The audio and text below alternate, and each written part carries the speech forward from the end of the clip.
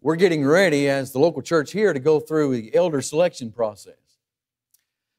It may be that we don't even appoint a man, and it may be that we do. But we need to understand as the local church that it's good for us to go through the process, the elder selection process every once in a while, just to be able to keep these things on our minds, even though we may not appoint someone. Because what we do when we go through this process is we remind ourselves of the importance of having elders in the local church. How that every local church needs elders, and in every age the local church is going to need men to lead and guide the flock. And as we go through this process, we remind ourselves of who the Lord wants those men to be. The qualifications that are given by the Holy Spirit still apply in the 21st century just as they did in the first century. So as we look at these qualifications and we talk about the work of an elder, as I'm going to today, then we remind ourselves of what God desires an elder to be, the qualifications that He wants the man to meet. And even those of us who are not qualified to be elders now, we can be working toward that one day so that we may be able to serve the church if there be a need for us to do so in the future. So that's why we would go through this process, even though we may or may not appoint a man. As you see, my purpose today, as has been asked of me of the elders here, is to talk about the work of an elder in the local church. I realize that generally speaking, lots of people, lots of brethren, have their own opinions of what the work of an elder is. But you know, it doesn't matter what I think the work of an elder is, and it doesn't matter what you think the work of an elder is. What matters is what God says the work of an elder is. And that's my purpose today, is to go to the Word of God and let the Word of God tell us what the work of an elder is, because He knows better than anyone else knows what that work should be. And I hope this is going to encourage us and remind us of some things that we need to have on our minds, especially as we go through this process. I got 4 things that I want us to talk about this morning as we work through this. So let's open our minds, let's open our Bibles, and let's search these things out together. First of all, the first thing that I want us to see is that the work of an elder is the work of overseeing. And if you have your Bibles open there to Acts chapter 20, we see this, and I want to set the context with verse 17. Paul is on his way to Jerusalem. He calls for the elders of the church of Ephesus to meet him at Miletus. Verse 17 says this, "From Miletus he sent to Ephesus and called for the elders of the church." So he calls the elders of the church at Ephesus to meet him at Miletus because he doesn't want to take the time to stop in Ephesus. He's on his way to Jerusalem. Remember, that's the context. He's speaking to the elders of the local church at Ephesus. But notice what he says to them in verse 28. As he's speaking to them, and Paul says he knows this is the last time he's going to see their face, and he's got some parting words for them. Verse 28, he says to the elders, "Therefore take heed to yourselves and to all the flock, among which the Holy Spirit has made you overseers, to shepherd the church of God, which He purchased with His own blood." Elders are superintendents, if you will, over the local church. We all understand what a superintendent is, don't we? Let's just practically illustrate that. A construction company has a big job going, and they're building a large structure, large building. You've got a lot of people on the job. You've got a lot of different things going on within that job, but they hire a man. They may even hire a group of men to oversee that, to watch over that job, to make sure everything goes the way it's planned to go. That's what a superintendent would do. Well, elders of a local church do much in the same way, spiritually speaking, if you will.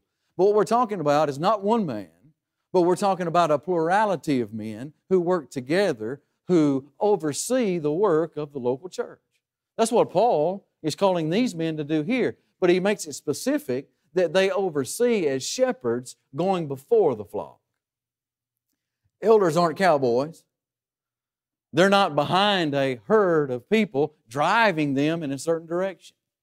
No, they're depicted as shepherds. What do shepherds do? They lead from the front. They lead as an example, and they're leading the flock in the way that the Lord would have them to go. Look at the first. Leave your marker here at Acts 20, please.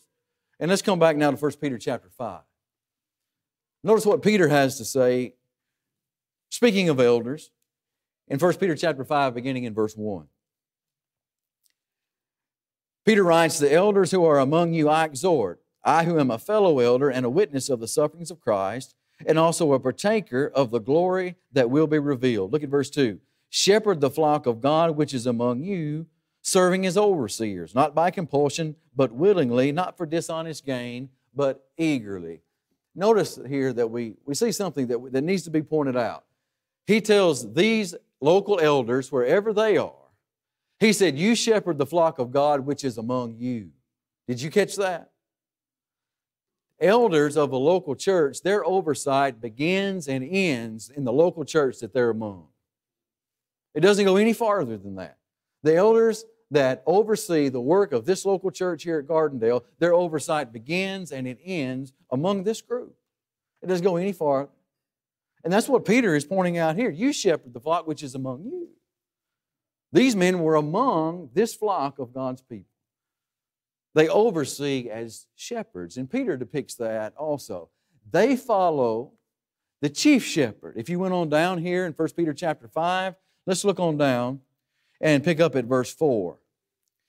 He says, "And when the chief shepherd appears, you will receive the crown of glory that does not fade away." So who's the chief shepherd in this context? That would obviously be Jesus, right? Jesus is depicted as the chief shepherd. So if there's a chief shepherd, Jesus, then the elders of local churches are following the chief shepherd, and the flock is following their shepherds of the local church only as they follow the chief shepherd. The chief shepherd is leading all other shepherds in the way they need to go, and the flock that's among them, being the elders, is to follow them as they follow Christ. And they're overseeing that flock in the instruction and the guidance of Jesus. That idea of them being shepherds is a very good depiction. People in the first century certainly would have understood that, especially in the area that the Jews lived, in that area of Palestine. There was lots of shepherding that went on in those days. But I think we understand enough about the concept to be able to make the application to ourselves. Shepherds, leading the flock in the way they have to go, must make sure that the flock is fed the proper food. A shepherd had the oversight of all that flock of sheep, and they had to eat. They had to drink to stay alive, didn't they? But he had to feed them with the proper spiritual food. Come back again to Acts chapter 20 now. It's the same way when it comes to elders of a local church. They have the spiritual oversight. They're shepherding people, making sure they're fed with the proper spiritual food. And this is the reason, as Andrew pointed out last week in Ephesians chapter 4, that you have that term pastors among those teaching positions in 1 Peter chapter 4:11. All of those teaching positions there are there to equip the church to do their work of the ministry. And one of those that's listed in Ephesians chapter 4 and verse 11 is pastors. But that's the same word that's used in Acts chapter 20 for shepherds. Pastors in the Bible is talking about that plurality of men who have the spiritual oversight of the local church. It's not talking about what I do or what Andrew does. We're evangelists. We're preachers. We're just preaching the Word. But pastors are men who work together to shepherd the flock, to oversee it, to make sure the flock is fed with that spiritual food that they need. Why do they need to make sure of that? Well, guess what? If not, the flock could be poisoned and eventually die. Did you know that, just speaking of sheep generally, that there are certain types of plants that if a sheep eats, they'll die. It will kill them. It's toxic. They will drop just like that. And that's true with lots of animals. I used to have horses for a long time. There are certain things that a horse cannot eat or it will kill it. It's the same way with sheep. Now, a shepherd had to be mindful of that when he was shepherding a flock, didn't he? And if he took those sheep out to pasture, he just couldn't allow them just to eat anywhere or eat anything. Why? They'd die. He had the responsibility to make sure they were properly fed. What about the shepherds of a local church? They're to make sure that the flock is properly fed. Why? Because if they get the wrong thing, they'll be poisoned. And Paul warned of that. Acts chapter 20 again, beginning in verse 29. He told these elders to take heed to themselves and to the flock. For this I know, verse 29, that after my departure savage wolves will come in among you, not sparing the flock. Also from among yourselves men will arise up, speaking perverse things, to draw the disciples away after themselves. You see the point there? He says, look, there's going to come a time, guys, when men are going to rise up and they're going to teach people stuff that's not true. They're going to teach them things that are false. And if they believe those things, it's eventually going to poison their minds and their hearts, and it's going to lead them to spiritual death. And it was the responsibility of these shepherds to make sure, to watch, to warn, to make sure that the feeding that was done, the spiritual feeding, was that proper type that would keep them alive spiritually. Overseeing as a shepherd, furthermore, would also involve soul watching. And we can infer that from what Paul says here, but look to Hebrews chapter 13 with me, if you will. Please leave your marker there in Acts chapter 20. We will come back to that. But in Hebrews chapter 13, as the writer to the Hebrews is giving some practical exhortations here. Notice what he says in verse 17. As he's speaking to these people, just about some general exhortations that they could apply to themselves. Verse 17 says of chapter 13, obey those who rule over you and be submissive, for they watch out for your souls as those who must give an account. Now, when you read that passage, who would that apply to better in the local church than anyone else? I've never been able to read this passage and apply that to anyone else except the elders of a local church. It is those that I'm to be submissive to, because what are they doing? They're watching out for my soul. Those who are leading me. Well, what does he tell us about their work here? Well, they watch out for my soul. They're watching the souls of the sheep that they're watching over. And if you're a member of this local church, you're a sheep here. And you have shepherds who are watching out for your soul. But the gravity of this, I mean, look at how serious this is. He says to these men that your work is to watch out for their souls. And furthermore, God says you're going to give an account for that. One day you're going to stand before the Lord and you're going to give an account for those souls that you had the responsibility to watch over. That's heavy, isn't it? I don't think that we take that to heart as members of the local church as we should at times. When we have men, as we do, who are striving to the best of their ability to have the oversight of us, to keep us on the path of righteousness because they love us and they want us to go to heaven. I don't think that we look at their work like we should sometimes. And maybe sometimes we make their work harder to do than it should be. And he gives a warning about that to us as well, doesn't he? Let them do so with joy and not grief. That would be unprofitable for you. He gives both sides of the equation. They're going to stand and give an account for the work that they have to do, but you're going to give an account for the problems that you gave them if you did unnecessarily. So let me just say that in passing, that we need to understand the heavy, important work that they're doing, and as far as depends on us, let us make their work as easy as possible. Because I don't think we understand what it means to carry the souls of a local church on your shoulders and be responsible for them. But these men have to understand it, don't they? They have to understand that they're going to stand before the Lord one day and give an account for that. And what's that going to involve? Well, it's going to involve some hard stuff, isn't it? That means that there's going to be times that they're going to have to step up and address disorderly conduct in the local church.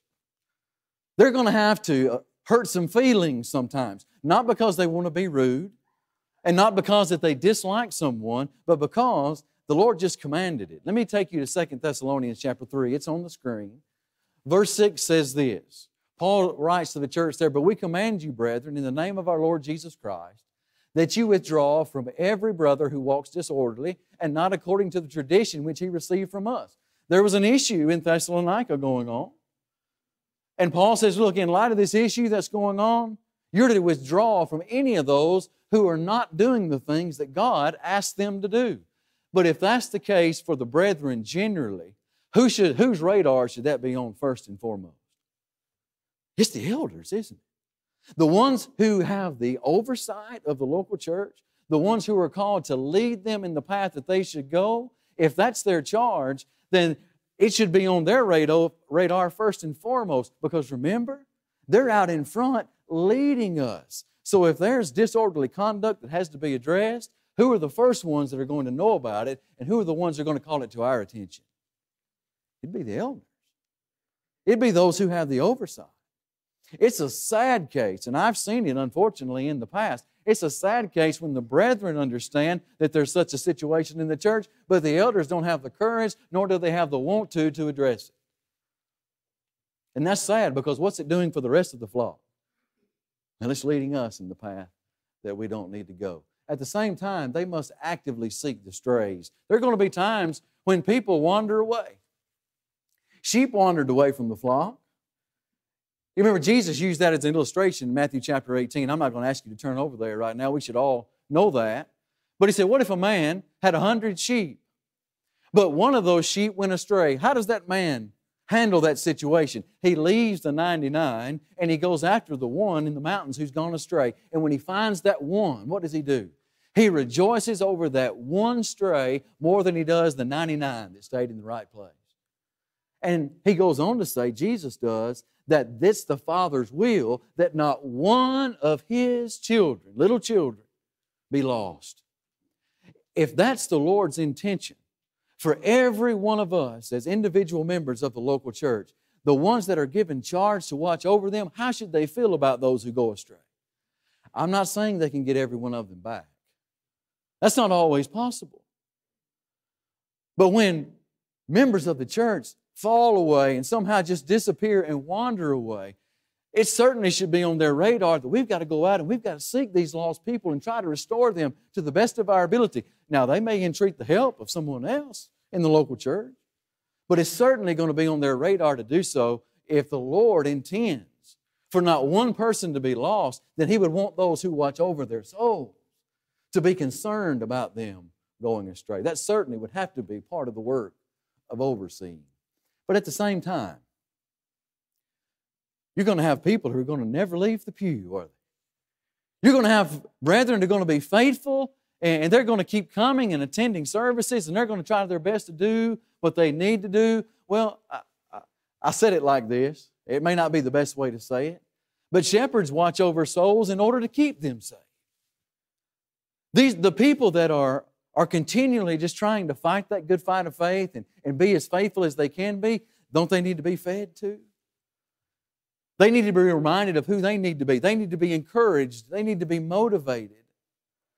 They need to be fed those things that keep them a balanced Christian, who's not top-heavy or lopsided on one side or the other, if you will. You know what that's going to take on their part? It's going to take observing teachers within the local church who teach. Elders need to observe every man that stands up and teaches God's people. They need to know their effectiveness. They need to know what they're teaching and how they're teaching it. Why? Because of what Paul said in Acts chapter 20. Look, it's not like we live in an age where that can't happen here, and we hope it never does. But the men who have the charge to oversee the flock of God must know who's teaching the church and how they're doing it. That's essential. Why? Because it just takes just a little bit of feeding the wrong thing to poison a mind or poison a heart. And before you know it, that person has gone astray, or before you know it, it's led to more people. And I think that would also involve those who have been brought in to teach.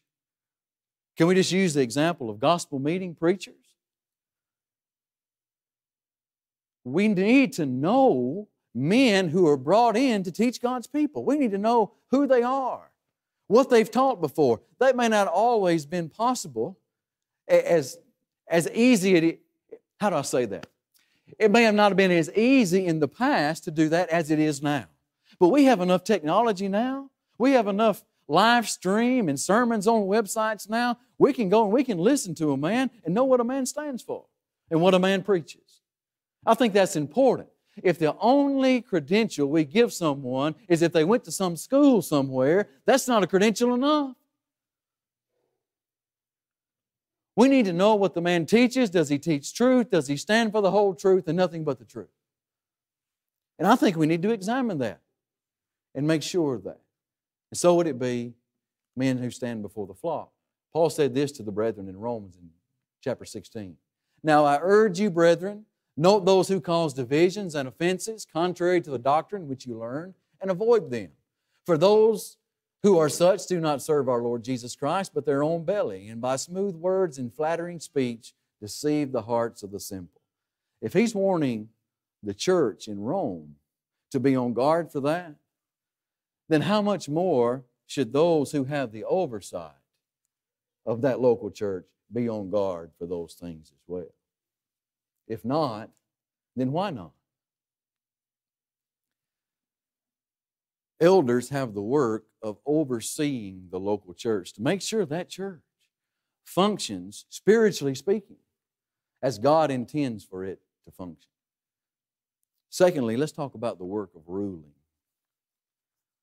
What does it mean that elders have the rule over the local church? Well, if you're still here in Hebrews chapter 13, we see in verse 17 that the first sentence of verse 17 says, obey those who rule over you. So obviously, this in a context where it's talking about elders, the writer says that they have rule over the local church. Let's look back again now to 1 Timothy chapter 5. Turn a few pages over and notice what Paul writes to Timothy in 1 Timothy chapter 5 and in verse 17. Here in a context where he's dealing with elders of the local church, he says in verse 17, let the elders who rule well be counted worthy of double honor, especially those who labor in word and doctrine. So he says, now the elders of a local church, and I think this is his point here, all elders should rule well. That's not a question. And those who do rule well can be counted worthy of double honor. That is, they should have the respect of the local church, and they can be helped monetarily. They can be supported for the work that they do. Elders who rule well should be respected by their brethren. I mean, that's an honor that they deserve. If you've got men who have dedicated themselves to watching over the flock of God, have sacrificed their time, and you can see that they're diligent in doing that, they deserve my respect. They're watching out for my soul. And I don't want to give them the hardest time I can give them. I want to help them. They've got enough problems to deal with. And in dealing with all of these problems, the Holy Spirit asks them, hey, I need you to do that well. They're all expected to do that. But what does that mean? Well, I think the term rule has to do with having charge over. And I think that we see that in another passage, 1 Thessalonians chapter 5 and verse 12, that speaks to overseers here, and it answers that for us. And we urge you, brethren, to recognize those who labor among you and are over you in the Lord and admonish you. That answers the question there. What is this idea of ruling? Well, they're over you in the Lord. They have charge over you. And because they have this charge over you, they have this heavy responsibility, esteem them highly for their work's sake. What's their work? Well, to rule. But I think we can better understand that when we look at 1 Timothy chapter 3 within the qualifications. Because this idea of ruling there is illustrated with a father ruling his house. It's not my purpose today to preach on the qualifications. Andrew, Lord willing, is going to do that next week. But I just want to use this part of the qualifications to make the point here.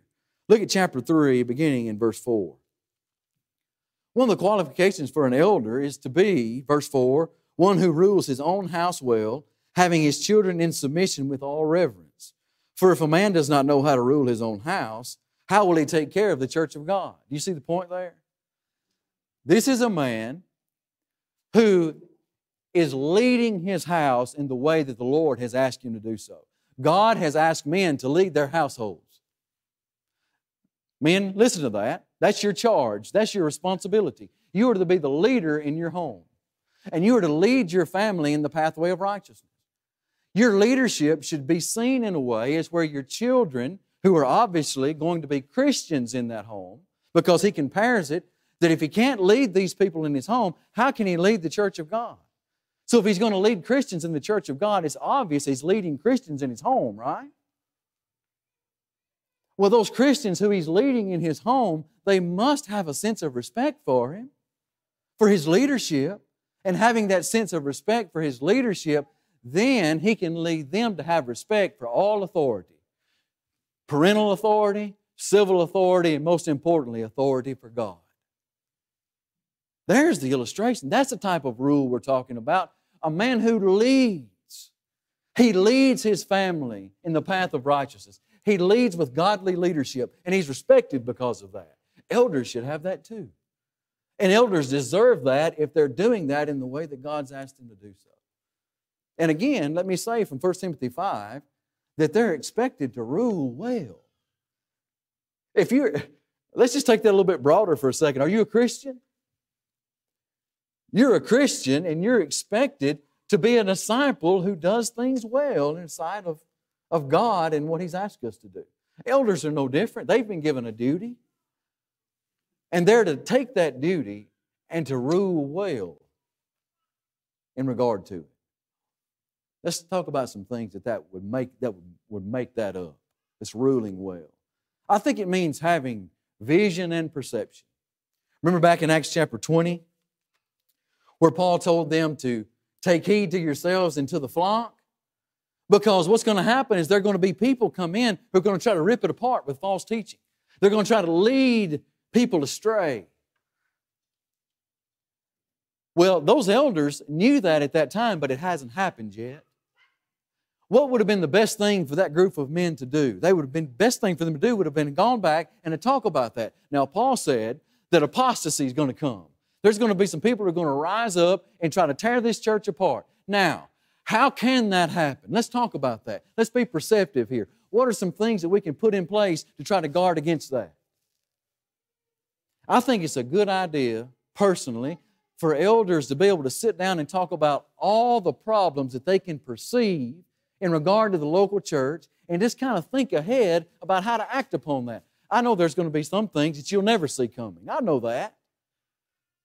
But there are some things that we know that generally happen among churches all around all the time. And I think it's a good idea for those men to sit down and with godly wisdom come up with a plan for that if it does take place. That way when it happens, we're not floored, are we? We've got somewhat of an answer as how we're going to handle this because we've talked about it. We've got vision now. We've got foresight. Not only for the bad things, but for the good things too. What are some things that we can put in place to make this a strong local church? Let's talk about those things we can do for the future. And I think that's what Paul was trying to teach the elders there at Ephesus. I think ruling well means being aware of the flock's needs. If you're in Acts 20, let's look at verse 31. Therefore watch and remember that for 3 years I did not cease to warn everyone night and day with tears. Why was Paul warning? Because he knew there was a need that was going to arise for these people to be stable and be strong. There's always going to be a need for the Lord's people to be stable and strong in light of the world that we live in. We're always going to need to be fed completely, to be balanced. You know, it may be sometimes that a local church doesn't have what they need. They may be lopsided. I've come into local churches in the past, and you know what? They didn't have everything they needed as far as teaching was concerned. Now, I can't say that about this group. I think we're trying to do the best we can to be balanced in our teaching. And I think we are. But that doesn't mean we need to quit. We need to keep on keeping on. But elders are those who have the pulse of the local church. They're striving their best to know the needs of what's going on. They're trying to be aware. They're trying to know, is there a problem here? Is there something that we need to know about? Does something need to be strengthened? Well, let's make sure we provide that. There's a need there, and we don't want this to be a lack that's going to lead to problems in the future. We've got that focus that's looking ahead. They're to rule well. They're to be firm. But they're not there to lord over, are they? Remember, elders aren't dictators. They're not up driving people in the way that they want them to go. No, they're shepherds.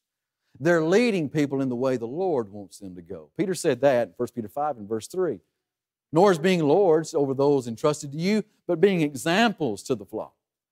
Remember, the chief shepherd's in the context. You're following him. Wherever the chief shepherd is leading you, you shepherds are leading the flock in that direction. It's not about what you want, it's about what Jesus wants. And you know, at times, it's going to be difficult. Can we just take the pandemic of 2020?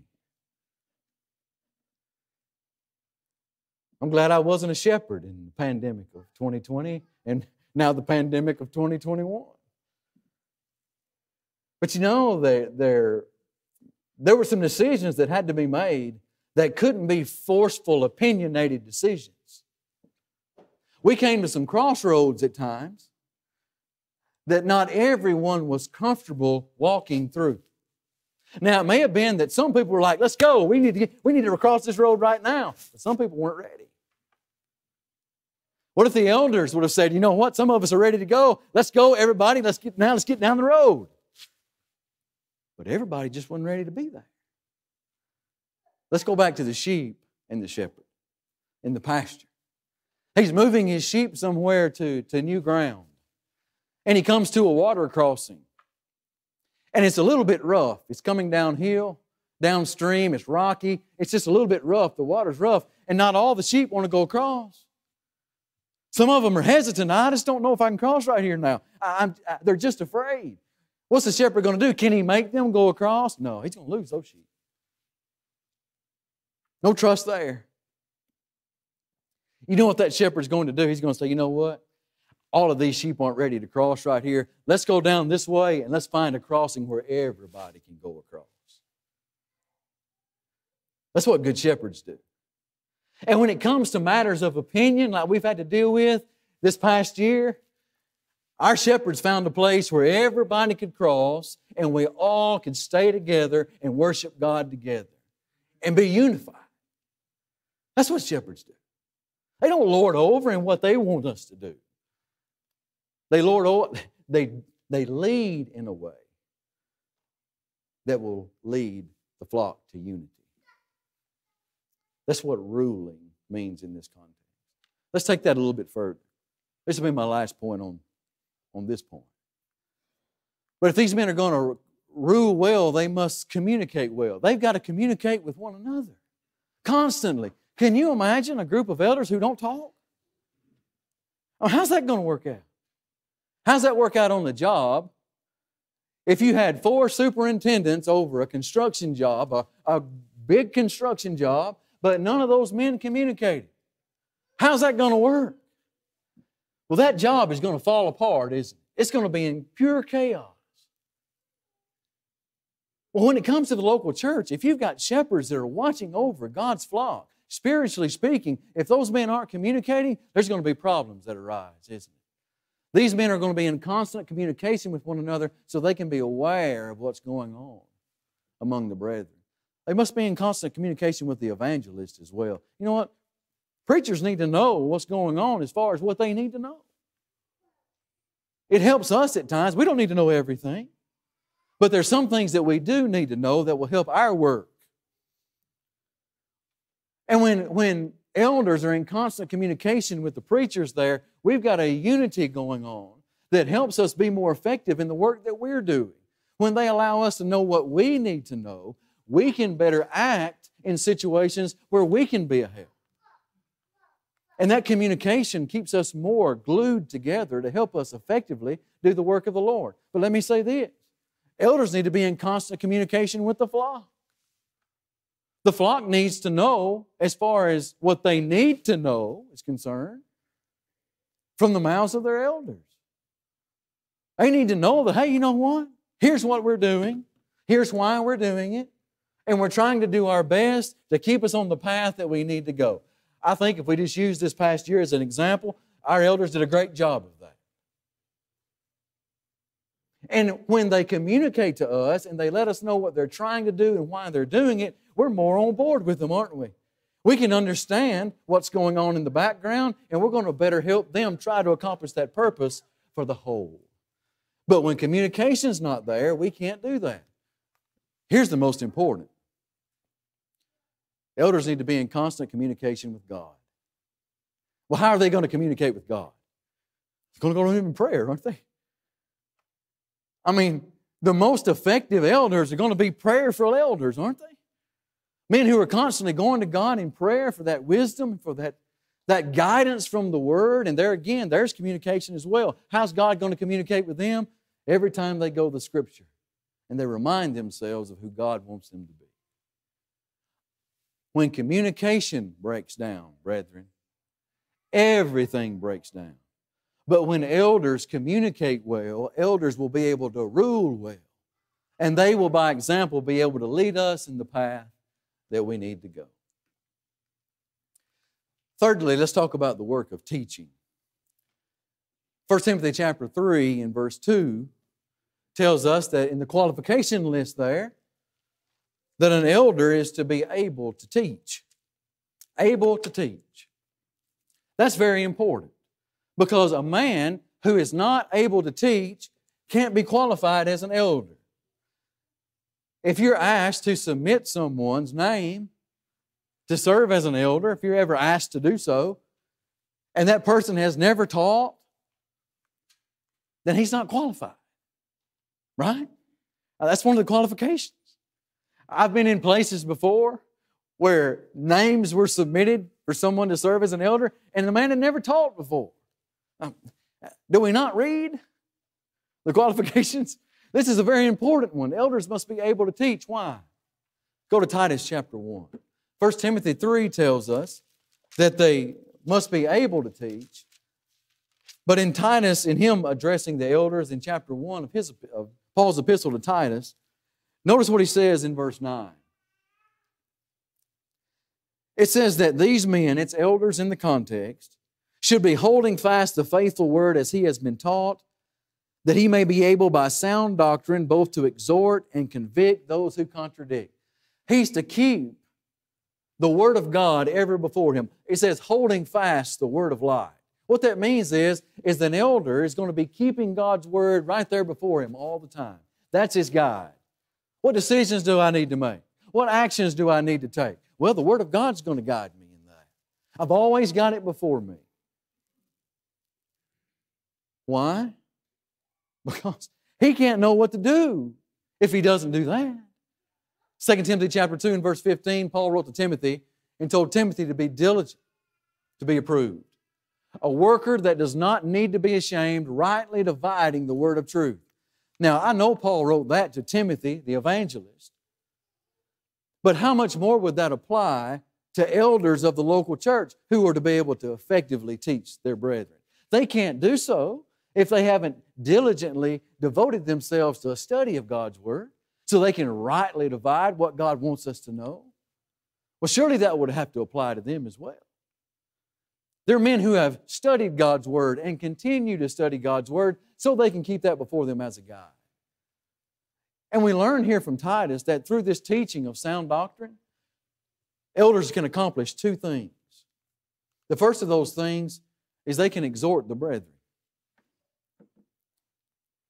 All of you need to be exhorted, don't you? All of you need to be encouraged. We all do. We need to be encouraged to keep on keeping on, fighting this good fight that we're involved in. To keep on looking ahead toward that goal of going to heaven together and encourage one another to get there. You know what? Elders take sound doctrine and they do that. On the other hand, not only do they exhort, but they have to refute those who contradict truth. There are going to be times when your elders have to get up before you and have to contradict something that's been taught that wasn't true. They can't do that if they don't know what the truth is. And there are times that has to be done. And let me say this. There are times when elders are the most effective ones to do that. There are times when it's not as effective for me and Andrew to teach something as it would be for our shepherds to get up and teach it. That's why those men need to be able to teach. Because they can address a topic or deal with a situation, and when it comes from their mouths as the shepherds and the overseers, it's much more powerful than if it's coming from my mouth or Andrew's mouth. Because they're serving as an example. They're leading us. And not only are they leading us, they're leading us in information that they know and they're dedicated to. And they can well communicate that information to the flock so that the flock can understand why they're leading us in the way that they are. It's because the Lord asked us to. But they can't do that unless they've been able or apt to teach. Finally, we've already seen that. Finally, this is a very important point. The work of self-heeding. I want to go back to Acts 20 one more time.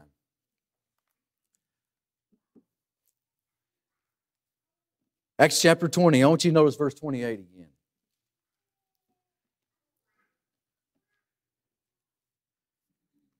Paul says to these elders here, therefore take heed to yourselves and to the flock. Did you catch that? The first thing he told them to take heed to was themselves.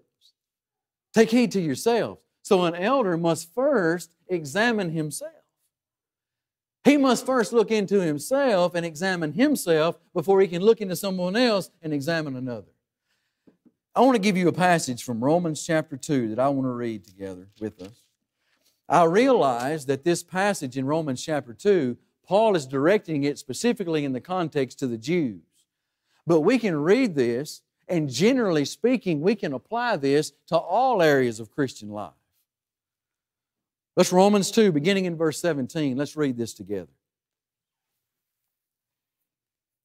Indeed, you are called a Jew and rest on the law and make your boast in God and know His will and approve the things that are excellent, being instructed out of the law, and are confident that you yourself are a guide to the blind, a light to those who are in darkness, an instructor of the foolish, a teacher of babes, having the form of knowledge and truth in the law. You therefore who teach another, do you not teach yourself? You who preach that a man should not steal, do you steal? You who say, do not commit adultery, do you commit adultery? You who abhor idols, do you rob temples? You who make boast in the law, do you dishonor God through breaking the law?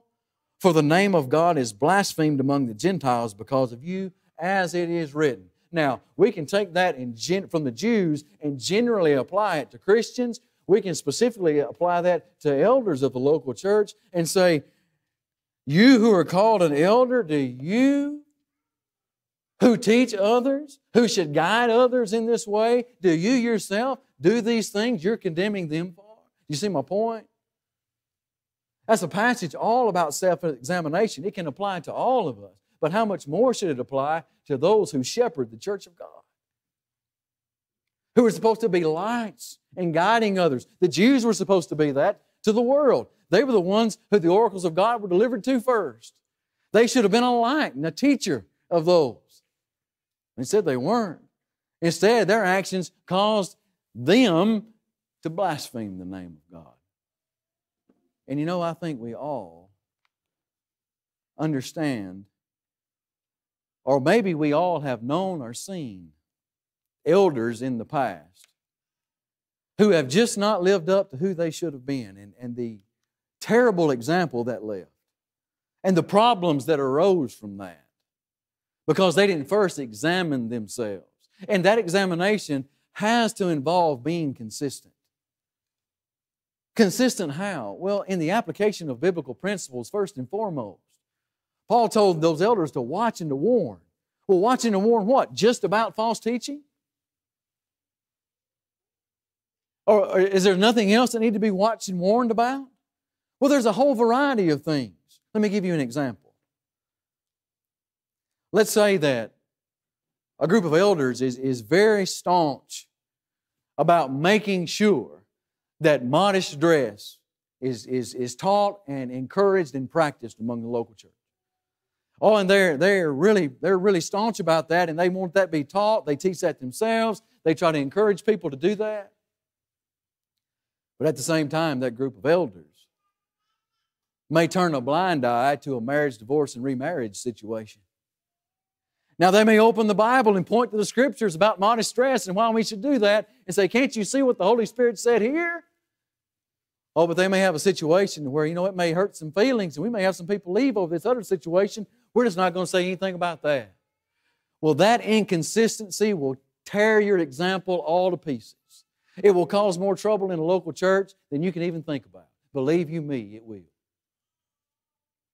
Consistency in the application of biblical principles. If I'm going to deal with this problem with the Scriptures, I've got to deal with this problem with the Scriptures. And I can't turn a blind eye to any issue. Why? Because I must be consistent. If not, the Word of God will be blasphemed because of me. In 1 Timothy chapter 5 and verse 20, and I'll close with this. In that same context where he's dealing with the elders there,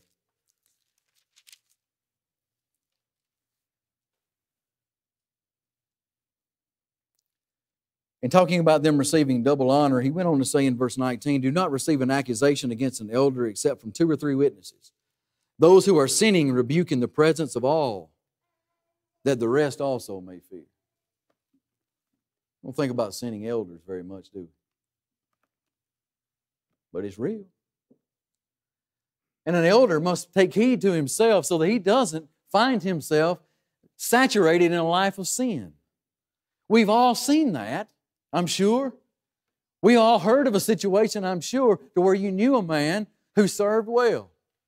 You knew a man who was an example and he was looked up to and respected. But all of a sudden one day the curtain was pulled down and you found out that this man had been living an inconsistent life. He's soaked up and saturated in a life of sin, and it's pitiful.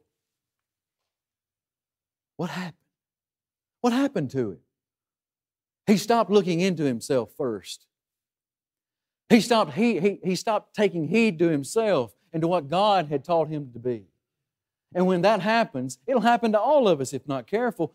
But how much worse is it for those who are leading those in the path of righteousness? But when a man takes heed to himself, when he's consistent to examine himself in light of every biblical principle and to act upon that in regard to himself and to everyone else, then he can be sure, not that he's going to be perfect. There are going to be times that they make mistakes. Listen, elders are going to make mistakes. But when they do make those mistakes, they'll acknowledge them and tell us, you know what, we're going to try to do better. We're not going to keep going down this path.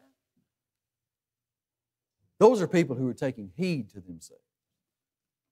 And when elders first take heed to themselves and examine themselves, then they're better equipped to examine the lives of the flock that they oversee. This statement here of Paul to Timothy in 1 Timothy chapter 3 and verse 1. It's a trustworthy statement. If any man aspires to the office of an overseer, it's a fine work that he desires to do. It's a fine work. Why is it a fine work? Jason, you've talked about some heavy stuff. You've talked about some things that just seem like they'd be really hard. Well, that's probably right. That's right. But you know what the local church is going to need in every age and in every generation? Men who see the need for God's people to be led in the proper path. Men who have a desire for that. Why do they have that desire for that? Because they see the need that God has asked for qualified men to lead the local church. And why is that a need? Because these people need help to get to heaven. And we're always going to need that. We're going to need men who can oversee us. We're going to need men who can rule over us well. We're going to need men who can teach us effectively. We're going to need men who can look into themselves and examine themselves and then look at us, examine us, and help us get to heaven. And may God help us to raise up men to continue to fill those spots. Thank you for your attention this morning. Thank you for your patience. I did take a little more time in doing this, but I thought it was important to do so. I initially had 8 points. You only got 4. This morning, we extend to you the Lord's invitation. We encourage you that if you have not made your life right with God, please see the importance of that. If you need to study about that, to learn more about that, please ask us. We're always willing to do that. We want to do whatever we can to help you get to heaven. If you've wandered off the path, please come. Let us help you make that right. If there's anything we can do, please come while we stand and we sing this song.